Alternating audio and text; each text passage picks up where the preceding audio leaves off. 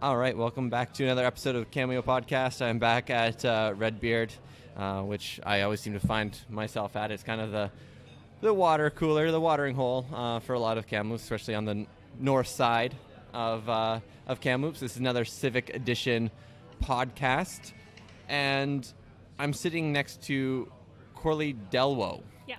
Did I say that correctly? You did. Yeah, and Perfect. so I don't know if this is a benefit to you or not, but you're actually the first candidate that I've met with that I haven't had a conversation with previously from other sort of things. So, Okay. it's... That's cool. Yeah, it is cool. I'm always open to meeting new people and getting the perspective of everyone I meet and talking about issues and even just, what people are doing with their own life and endeavors and things. It's quite interesting to see what the diversity we have going on in the city, actually. Oh, absolutely. And, I did like a little bit of background research of reading, the articles in the paper or the other online articles that were out there. And then, I told my wife, I got to run. And she's like, who are you meeting? I'm like, Corley. And she actually is the one who taught me how to say your last name, Okay. because she used to work with Johnny, who you used to work with as well. So Okay. that's kind of like my very small, Kamloops is a small place. It sure is. Thing. And so you're an esthetician by trade? I am now, yeah. I did do some schooling at TRU. I entered the respiratory therapy program, got through a year and a half of it and decided it actually wasn't for me, but the education and stuff that I gained from that was really helpful going into my passion, which is aesthetics, and I learned a lot of biology about the human body and the mind and things, and I took some psychology courses as well, and it actually taught me a lot of dealing with people in general. Just changed my perspective on how I engage with a lot of people. It was actually quite good education, and I was really happy to have it. I'm just not the right person to be sitting with sick people all the time, and I'm too emotional, if you will. Okay. I get very attached to people. Yeah. I like helping people, but I'm too emotional to separate myself from people who are in bad situations with their children or loved ones. So Yeah. I just figured I would go into something where I'm making people still feel good, but not dealing with the negative of Yeah, a little bit life. more surface Yeah, level. You can yeah. still be a therapist when needed. Exactly, yeah. It's Hey, totally great. Just for a caveat, Alan Shaver's actually sitting over there, so it's funny because we're talking about TRU and watering hole. It's we got Alan Shaver right there. You got Patty of North Shore BIA here. Yeah. Redbeard is kind of the place. Now you also live on the north side of the river, correct? Yes, I'm up in Bachelor Heights, You're in Bachelor. and I do frequent actually the North Shore a lot. We like it over here. My husband was raised in West Side, and our kids go to West Side Secondary and Westmount and stuff. So I try to keep my business on this side of the city because I think the North Shore has got a lot of potential. It's beautiful. A lot of the cool shops along Tranquille are amazing, and we try to stay on this side. I mean, obviously we do the big stuff up at Costco and Walmart when needed and Superstore, but for the most part, I mean, I like running around the North Shore and checking out all the parks, and we frequent Westside Park a lot and hang out with the kids, and we do lots of sports and stuff with the kids. So we're all over the city, but I love it on this side. Yeah, no, I can totally relate. I'm not from Kamloops, so when my wife would say going up the hill, I'm just like, oh, it's not that big of a deal. It's 15 minutes away. Exactly. Right? But now that I've lived on the north side of Kamloops for a couple years, it's like, that's gotta a go trek. all the way to That's Walmart. a trek. Right? Yeah, it is. I grew up in Alberta, so I was raised in Grand Prairie, born in Calgary. I spent a lot of time throughout different cities in Alberta, and the big cities, both Edmonton and Calgary I lived in. So coming here with my husband was a big change for me.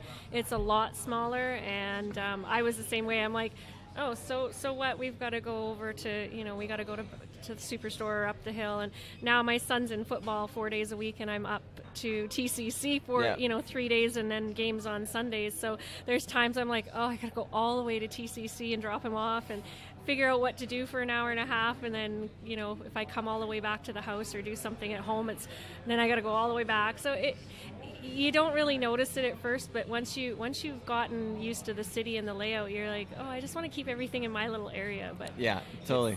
It's to me, this city's got so much to offer. So it's great that we have so many places to go and do things. And in all reality, if we really think about it, 15 minutes isn't that bad. No, it's not. We're just spoiled little brats at times. That's right. So, what drew you to put your hat in the ring for the civic election?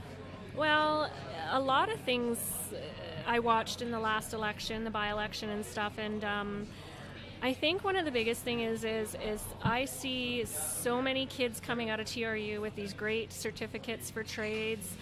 My kids are up and coming one's in high school, the other one's graduated and, thinking about her future. And my son's 12 and he's coming up, he's going to be in high school next year.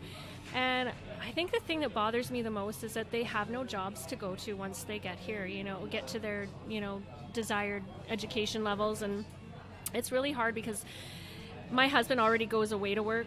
He's in oil and gas. So it makes it tough when he leaves. And then now I'm risking my kids leaving as well, and then I'm just going to be here all by myself, and I don't want that. You'll get used to it. I want my kids to be able to stay close to home, and whether they go away to school and come back, but I would like them to be able to have jobs here. They all love it here and don't want to leave, but if it happens, right? So.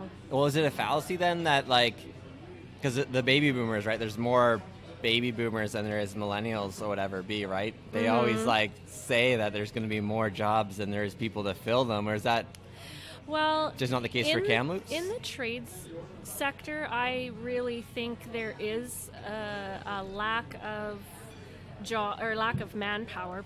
That's why we're putting the time and effort into the trades programs with TRU and other schools across the province and the country.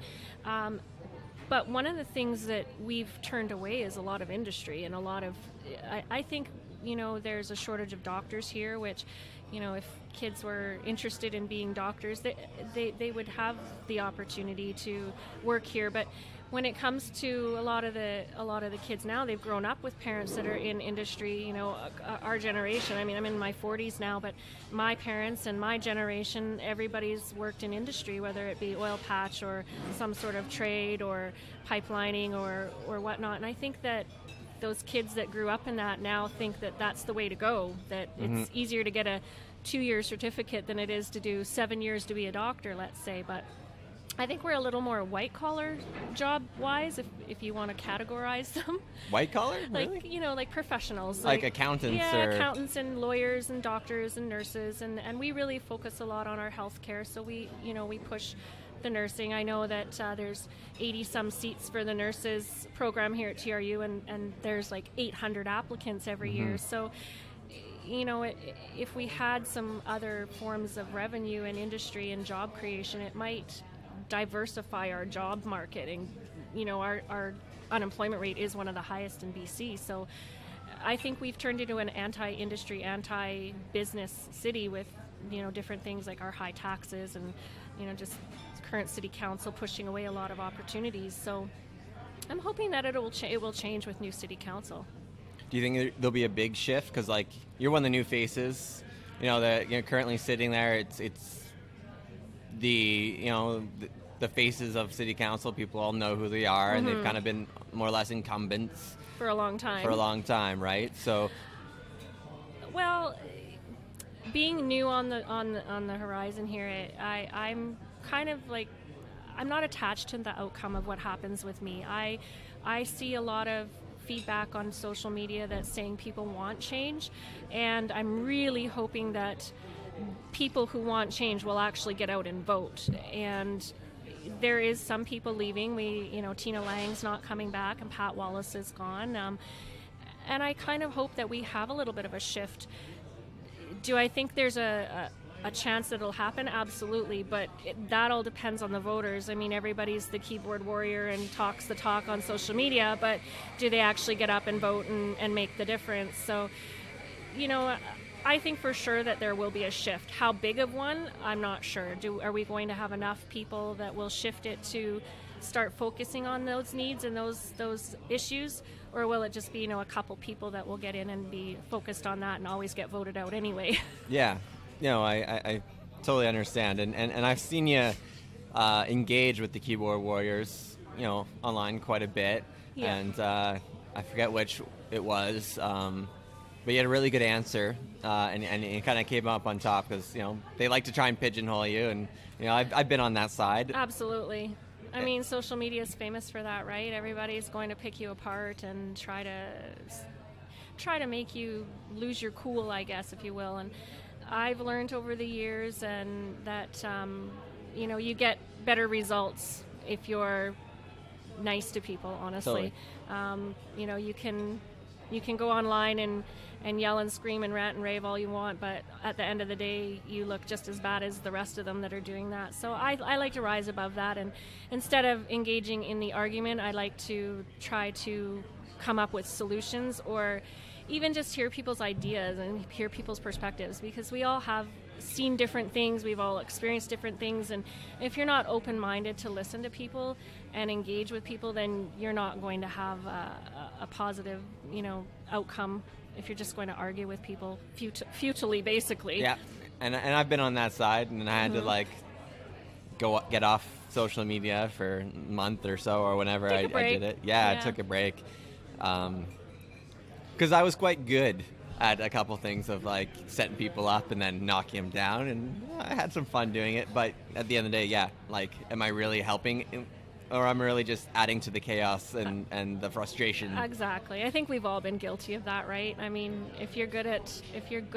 the quick wit and you're good at the quick responses, you can do one of two things. You can come up with something positive, or you can bring out the negative and stuff. And I try to be the positive person. I try to teach my kids to walk away and not engage. I mean, social media is obviously an outlet for teens as well, for bullying, and it's crazy what the girls go through. The girls are way worse, in my opinion, than boys, and they're able to do it behind the veil of Snapchat now. Exactly, so. Or the anonymous sites and different things like that, which I think are the most ridiculous thing that anybody ever invented. But I'm teaching my girls and my son that it's better to just not engage in that. It's not worth your energy. It's not worth wasting your time on the naysayers and the negativity and people who really don't have an open mind or a good perspective. Yeah. On that vein, is there a reoccurring theme that you seem to have people keep on asking you about? Well, I know a lot of people are really sick and tired, obviously, of the homelessness and the drug addicts and the needles in the city, right? It's a huge problem, and it's not a simple solution. We can't just go around picking up after them. We can't just keep enabling them. There has to be a multi-level solution, and one of the things that I've learned actually from a friend of mine who is an ex-addict is the missing components in our solution to this problem is when they are wanting help finally, they can go to detox, but when they get out of detox, there's nowhere for them to go, so they go back on the streets. So we're missing beds for treatment. We're not, looking at the underlying issues like mental health, diseases and why they're there to begin with. And then they need a second stage housing system that allows them, after they've been done treatment, to move back into the community, have the support where they can get jobs and live and learn to live sober and learn skills that maybe they've forgotten or were never taught. Teach them to be self-sufficient, give them dignity, give them some self-worth, and even get them into the community giving back instead of just constantly just enabling them to continue, using drugs. And I think a lot of that's really hard for us to do as a city because a lot of it's not in our jurisdiction. Like, we don't have the say over interior health. We can't go to interior health and say, no, you're not putting that safe injection site up, or you got to stop handing out needles. We're not allowed to do that. We don't have that power. So it makes it really tough for us, even as a community, just to solve these problems. Yeah, I guess the safe injection site, as someone who would align himself with the word addict, I don't know how I feel about it. I can see it because I like parking back there, and I see it when the bus is there, and But then on the flip side, I've seen, the heroin addict or ex-heroin addict that no one knows who's now not Uber, but quite successful and community involved, right? So I've seen the rebound too, right? So it's definitely a tough thing. But then on the flip side, right, like my father in Ontario, just something happened and they gave him Percocets, and he, that's the only way he could sleep after 3 days, right? So like, wow. We're at the point where it's like, well, hey Dad, make sure you don't go down that road, because that's a large part too, is the amount of opioids in the suburbs. Absolutely. That people don't want to talk about. They think it's just the homeless people. But it's really not. I mean, a lot of times, even myself, I'm no stranger to dealing with mental health issues. I've had my battles in the past with depression and anxiety, and the medications I was given as well to manage that, could have taken a really big hold on me. And one thing I will never forget, I spoke to someone when I was going through that, and he said the words to me, "You control the drugs, don't let the drugs control you." And I never ever forgot him saying that to me. And I always made sure that I stayed, in constant contact with my doctor and took the steps medically to make sure that I was in control. And I did go through some, therapy and stuff, and those things were helpful. And I think those are the key things that we've been missing with dealing with anybody who's suffering from mental health, or, the suicide rates are up, and even kids these days are going through a lot of mental health issues and whatnot.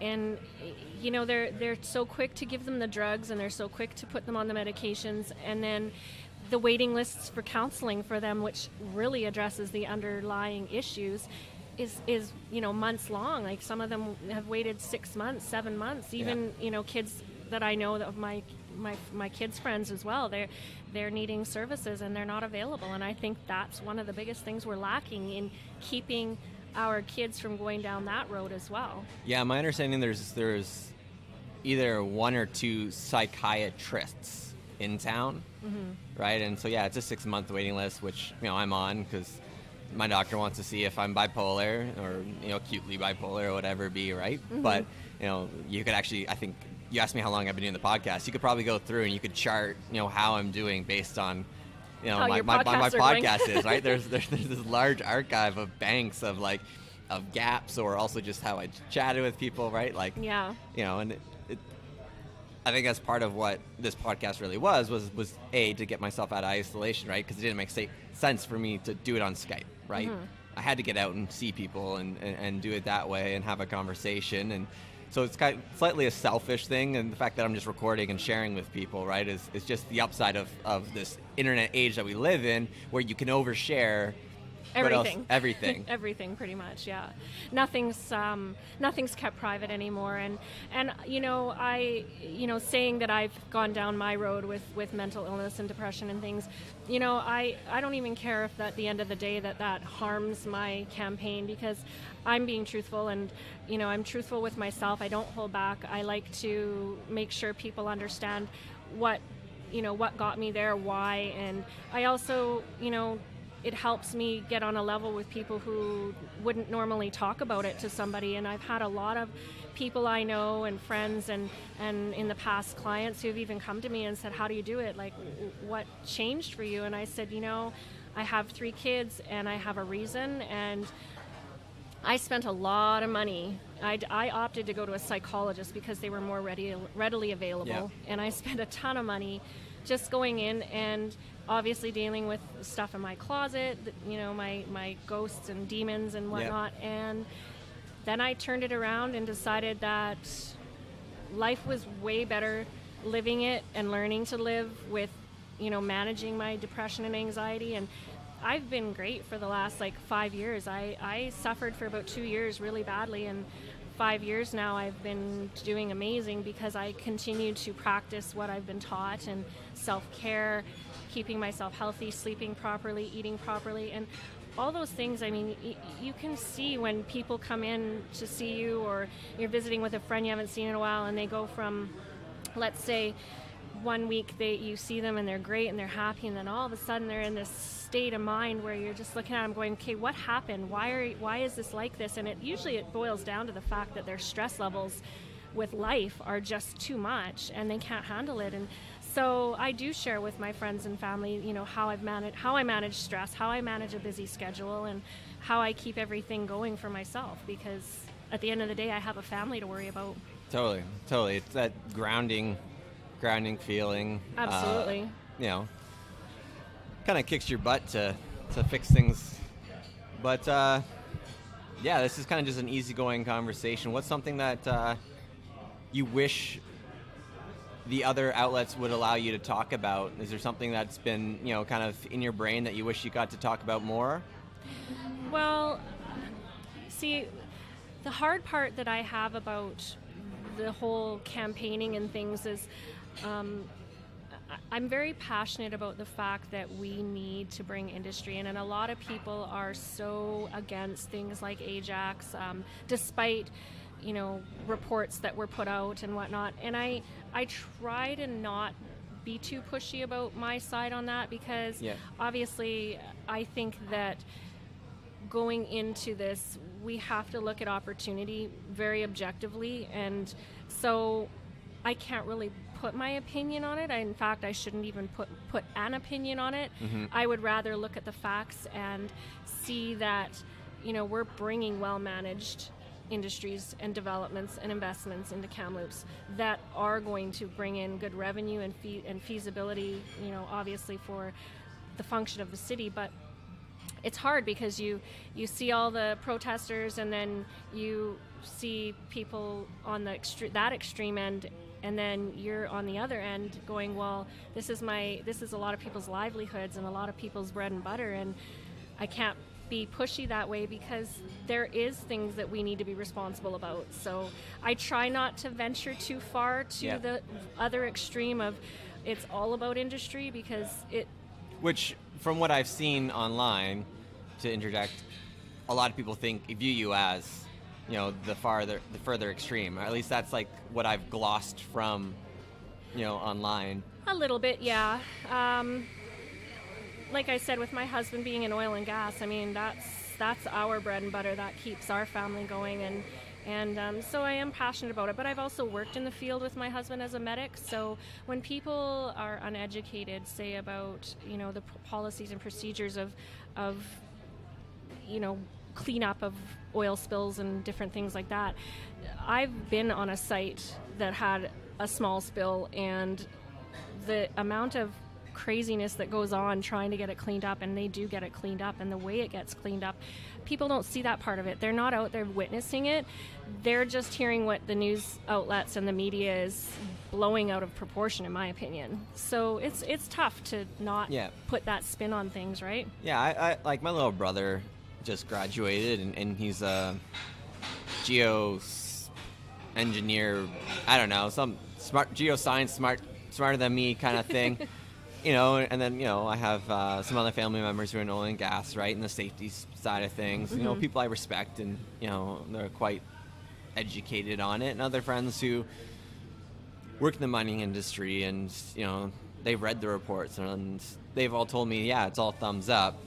You know, it's not all that big of a deal.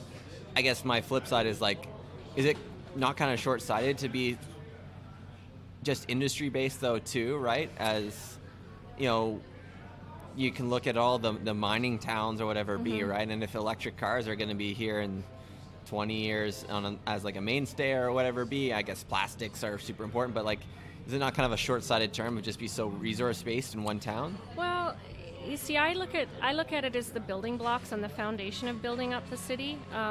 Because the revenue is so high with it, it allows us to expand the city.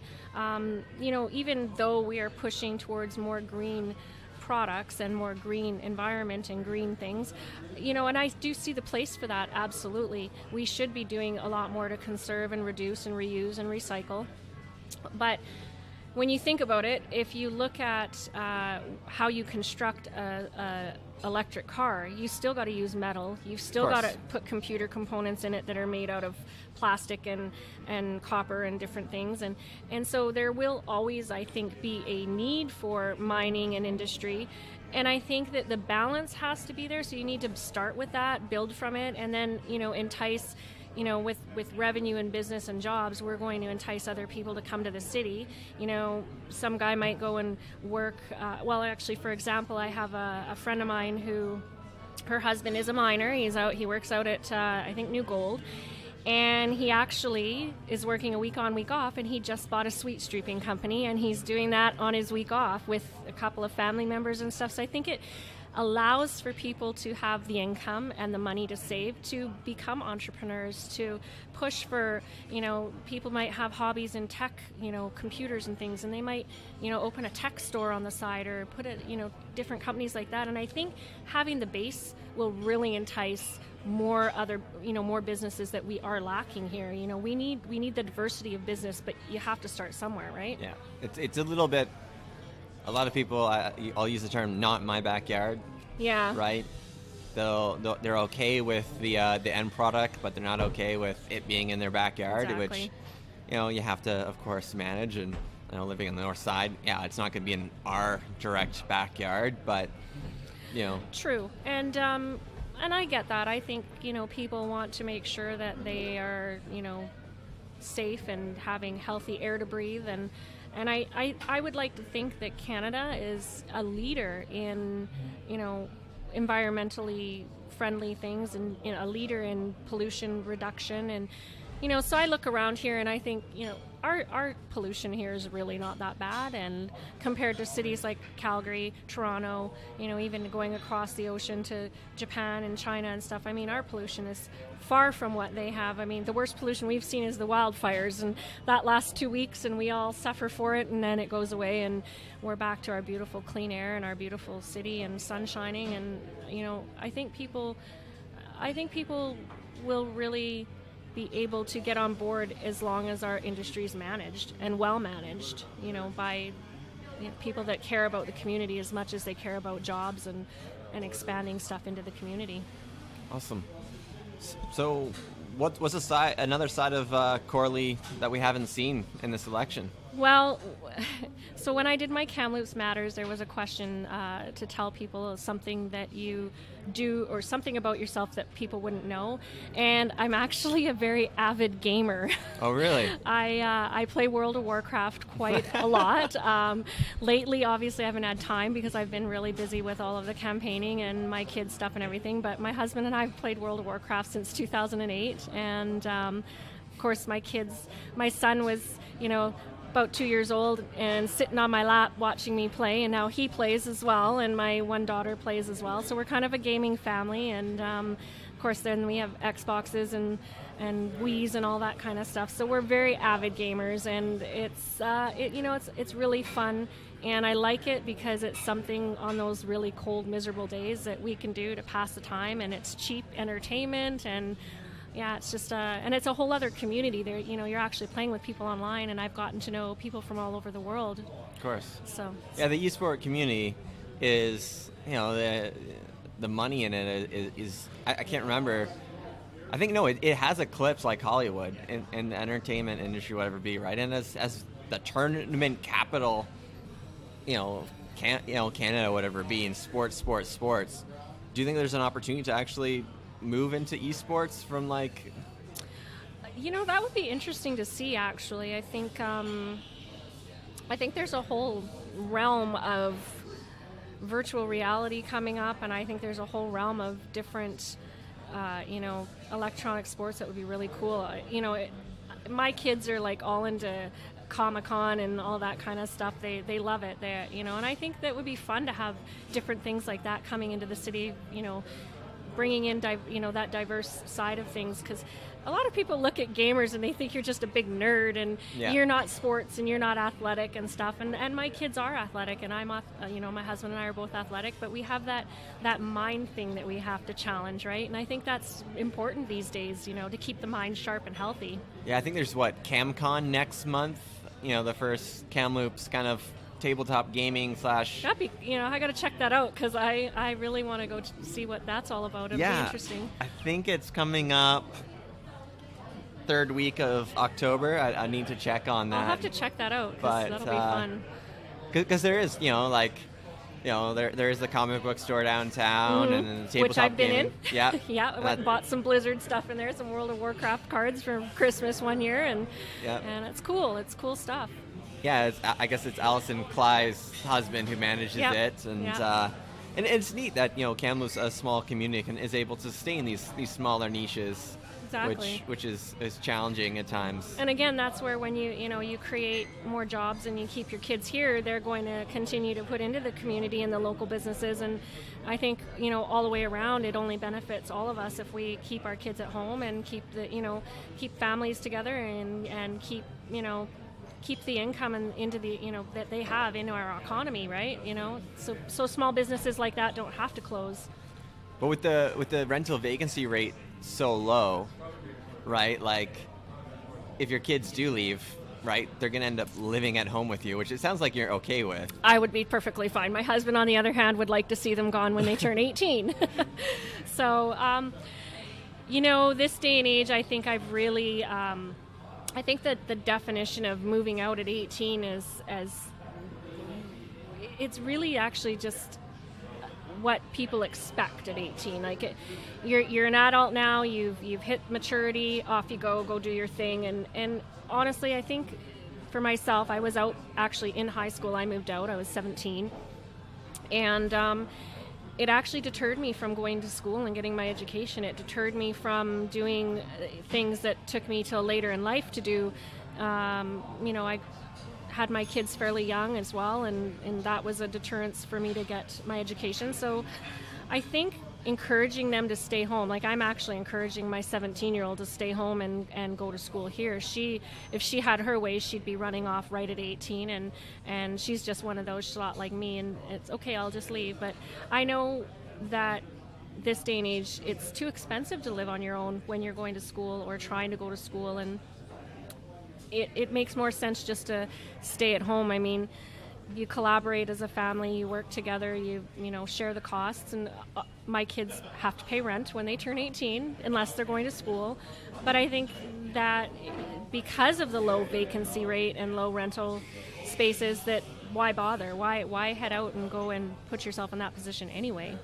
Well, maybe she needs to experience eating oatmeal for 2 weeks straight to understand what it's like. Well, if they had their way, they'd live off craft dinner and itchy bands. So good way to get scurvy, which I've had friends get. But until you're out there and you can't, they're used to the meal being on the table, and then you say fend for yourself, and they go make craft dinner. Yeah. But they still get their meal a couple times a week that they'll miss. They will. It'll take about 2 weeks, and they'll be like, "Oh God, I need real food." I used to turn my nose up at pork chops, and I don't anymore. Right? Nope, not happening. I know I think that's another issue going on in Kamloops. I read the article about the family, the 5 that's living in a hotel, and her daughter's staying with a friend to go to school. It's really unfortunate that they're in that position, and I saw a lot of backlash from people and comments on that, and I was really disheartened that people were so judgmental towards this family. She's got 2 children under 3, and her daughter's in school. And her husband's working here. He is working, and he's working towards his apprenticeship, getting his hours in, still has some school to finish up. And it sounds like to me that they're actually getting turned away because of the size of their family and the fact that, there's no 3 bedrooms available in town, which I don't think is right. I'm really disgusted that the provincial government passed that legislation that said that landlords can raise rent by 4.5% every year if they want to. And to me, I mean, let's look at other things that would benefit landlords. We get squatters, we get people destroying properties. Make it easy for those landlords to kick those people out, not having to go through an entire court process just to get something. If you go in and you see some form of major damage done to your home, you have the right to evict them because that's your property, and give it to people who will respect it.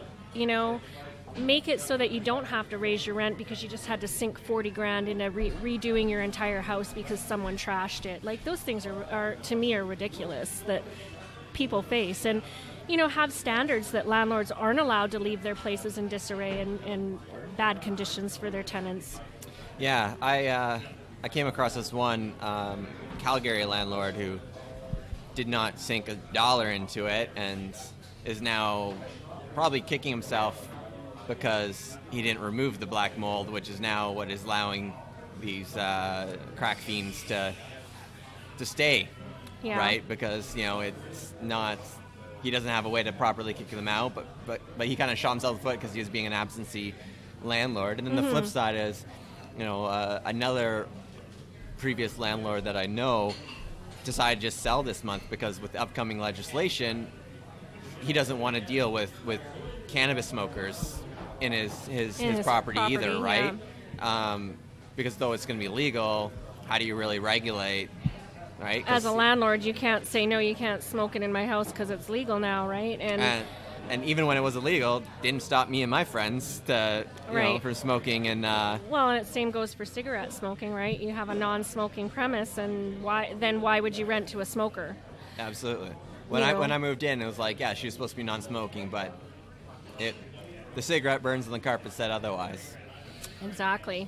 And it's just unfortunate that I think all the way around that society is so, society just disregards rules, if you will. Like, it doesn't matter what you signed or what you agreed to. If somebody's not there telling you otherwise or holding you accountable, you'll just do what you want anyway. And I think it's sad that that's what society's becoming, that we just do what we want and who cares? It doesn't matter about the consequences because there usually isn't any, or the consequences are so minimal that they just do what they want. And it's kind of the way kids are even being brought up nowadays.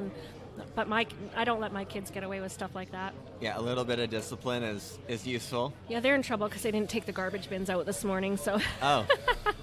I left to go do Raise a Reader today, and I reminded them it's garbage day. Make sure the bins go out. I come home at 8:45, and the bins weren't out yet, so I had to do it myself. You know what you should do is subscribe to their cell phones, because they all have cell phones, do they not? Yeah. So they get the text message at 6 a.m., take the garbage out.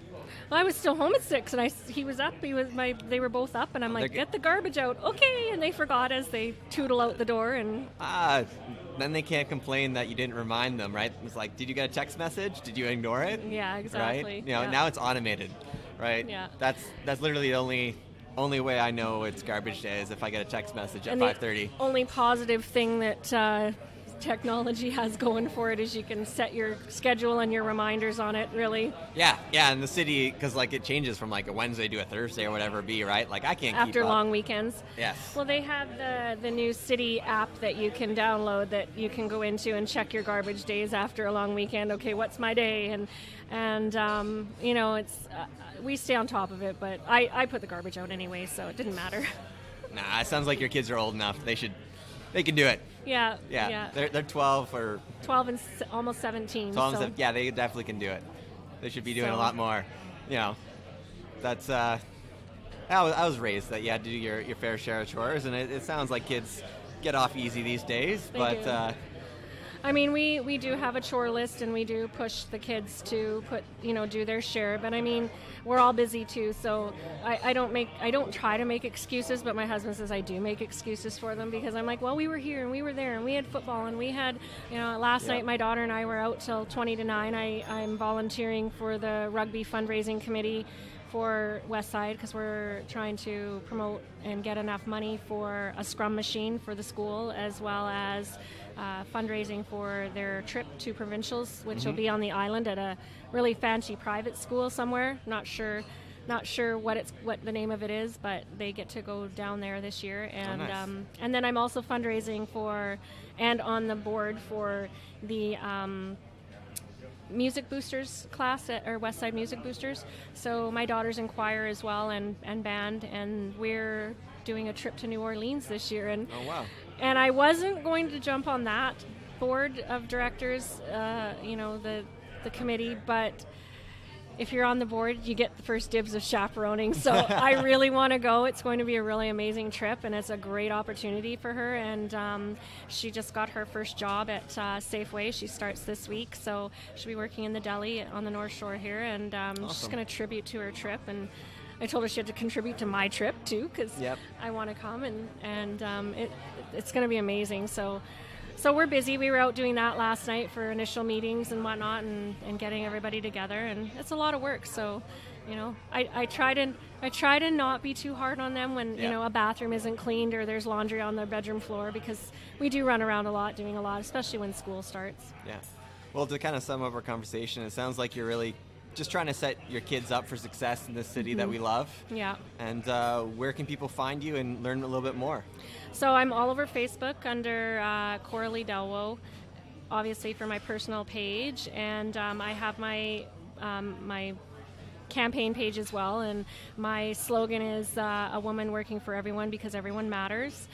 I'm also on Instagram under Coralie Delwo. It's pretty easy to find me. My email is coralie.delwo1@gmail.com, and that's my campaign email. So if anybody has any questions, concerns, or anything like that, they can message me there as well. Perfect. Awesome. Well, thanks for taking the time out of your crazy schedule to meet with me, and be sure to read up and learn everything about all the candidates. Get out on October 20th. Do your research. Vote. That's all I can ask for is vote. If I could ask one more thing, subscribe to the podcast or share. And till next time, have a wonderful day. Cheers. Thanks for having me.